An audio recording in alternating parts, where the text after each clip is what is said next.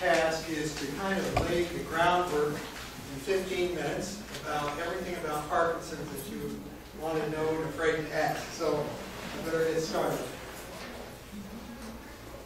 To the right. All right. There we go. So Parkinson's disease is a neurodegenerative disorder. There's about 300 per 100,000, so there's about 1.5 million people with Parkinson's disease. It's a disorder of the basal ganglia, right here, which is this part of the brain. The part of the brain, what it does is to allow the organism to have the correct behavior in the context of its environment. That's what this basal ganglia does, this bunch of brain cells. And one of the Parkinson's disease is a disorder of dopamine deficiency. So dopamine is a chemical in the brain, and it comes from the substantia nigra, and it goes up like this. And in Parkinson's disease, this degenerates, and it causes a dopamine deficiency. So therefore, all of this machinery up in the brain doesn't work. Now, when you get the Parkinson's disease and the low dopamine, then the core symptom is slowness of movement. So if you have a low dopamine, you will get a slowness of movement. If you don't have slowness of movement, you don't have Parkinson's disease. So that is the single most symptom. In addition, if you come to the office, how do we make a diagnosis? Well, typical garden variety Parkinson's disease has slowness of movement, which is called bradykinesia, and rigidity, that means stiffness, and tremor, and some trouble walking. And so the mnemonic is TRAP: tremor, rigidity, akinesia, and problems with postural reflex, and balance. The typical Parkinson's is asymmetrical. That means it's more on one side than the other. It's got a tremor. It responds to medicine. Now, sometimes I have patients, and we give them medicine, and they don't respond to it, but they still have Parkinson's, so it's kind of a funny definition. And then you have minimal cognitive involvement, so that, like in Alzheimer's disease, you have like trouble with the memory and the senior moments and all that. You can get that in Parkinson's, but that's more of an advanced. As opposed, so the garden variety, and then you have atypical, which are the lookalikes. And there's probably 10 or 15 different kinds of Parkinsonism. So just because you see someone walking across the hall and say, oh, they got Parkinson's, no, you better examine them and, or you put your foot in their mouth. So they are more symmetrical. They're both sides. They don't have the tremor. They have a lot of stiffness, they have axial problems, and then they have more of a gait and balance problem. And this is important because the typical Parkinson's are the ones that could go on and have the deep brain stimulation and all that. Atypical ones would not, because we would make it worse. How do you tell how bad someone is? Then the stage 1 means you have it on one side. Stage 2, you have it on both sides. Stage 3 is both sides and trouble with the balance. Stage 4, you need a stick. And stage 5, you're in a wheelchair. Now, someone isn't necessarily stage 1 all day or stage 3. They may fluctuate from one minute to the next, depending on how they're responding to their medication.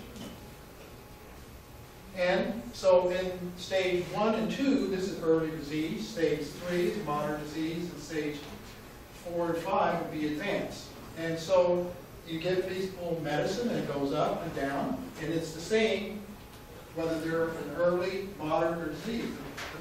The medicine in the blood is the same. But the response is different.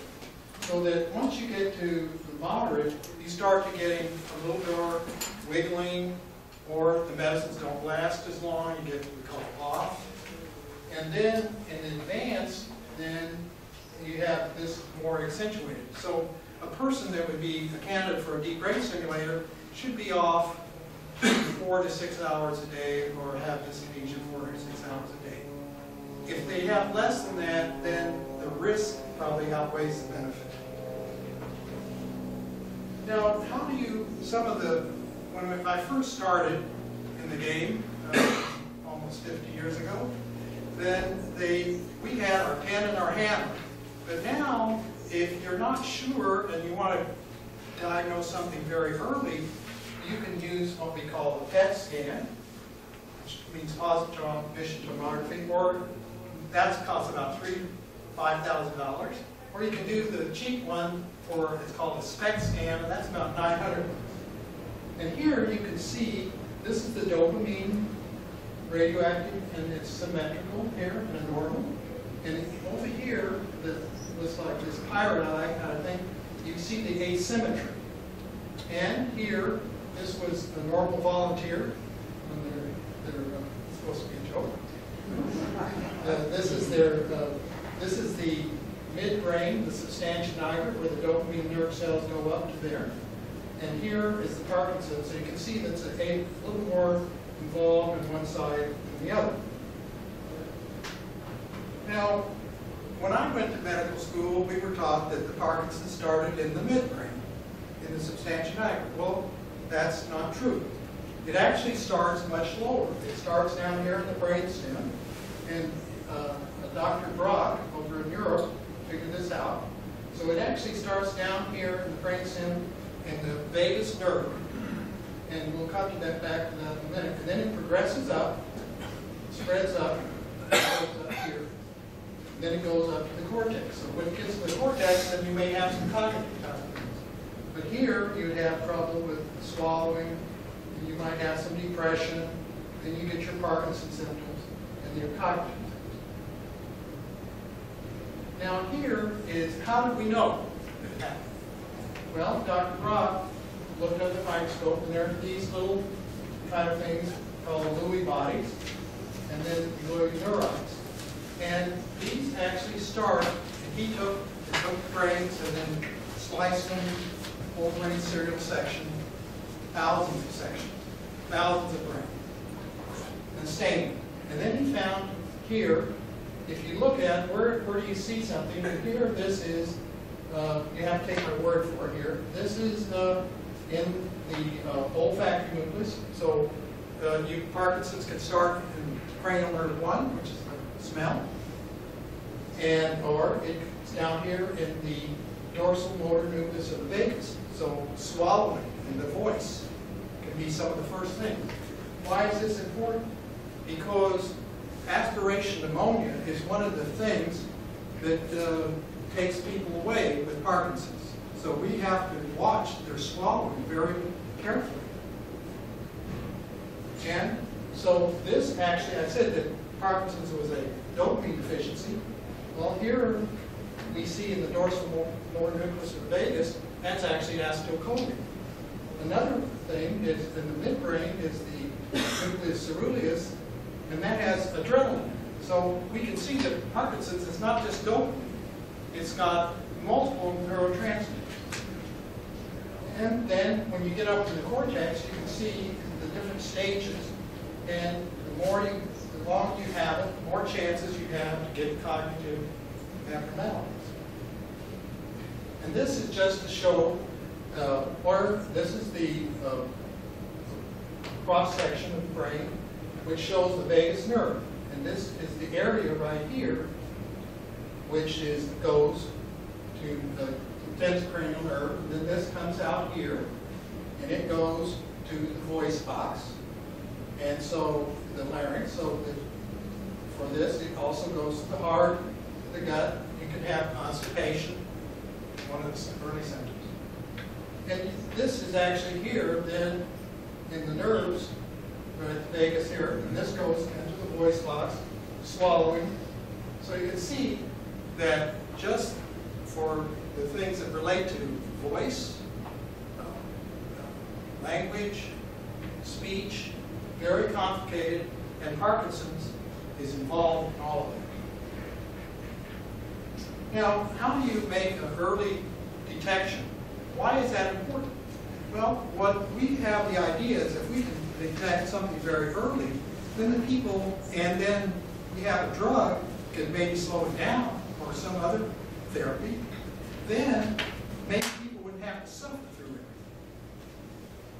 So, when I mentioned before, the cranial nerve 1 was smell, was an early thing, and the slowness of movement, the motor. And you can have depression, and if you put all those symptoms together, and someone gets them, and yet they don't have even the symptoms that we may absolutely need to make a diagnosis, say that they don't have the shaking, the stiffness, the slowness, and trouble to balance, but yet they may be at risk for it, maybe friends and family, maybe they had head trauma, maybe they were a farmer or something, and they have the risk for this, then we can follow them, monitor them, and see if we can detect it early.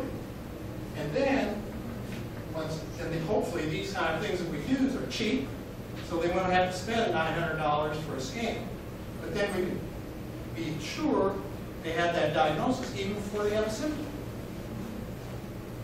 Here, well, this is a study that we did a long time ago, and this is about smell.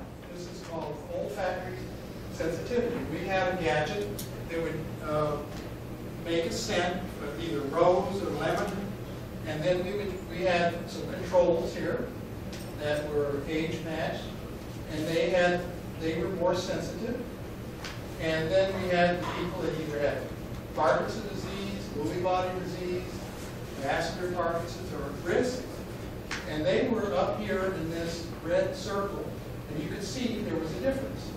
And if we had someone way up there, then we could say they might, we didn't do this in the control, I mean we did it in the control, but you can see that there's an overlap. So smell by itself is good, but it's not really good enough because smell is not specific to Parkinson's, loss of sense of smell. It's seen in people with schizophrenia, Alzheimer's disease, and Huntington's disease. But if you put it together with, say, depression, something else, then you have a better chance. And talking about speed of movement, this is a graph which shows a number here. It's called forward neuromotor channel capacity, but this was just a way of measuring the speed in the arms and legs and multiplying it together. And in the normal, this goes up until you're about 39. So after 39, your tennis game isn't so good. You're on the downhill slope, no matter even if you're a jock. And if you looked at Parkinson's down here, you see these little white things way at the bottom. So the people that we do this same test in the normal versus the Parkinson's, you could see that they were less. And then if we gave them medicine or we gave them a deep brain stimulator, we could get them closer up to normal. So this is just another way of early detection. And the last slide here shows the progression of Parkinson's. You can have a dopamine summary. There's a dopamine deficiency. You make an early diagnosis with tremor, rigidity, akinesia. Then you can start medicine. And if you have some gadget or some process before, you can make early detection and perhaps do prevention and disease modification. Thank you.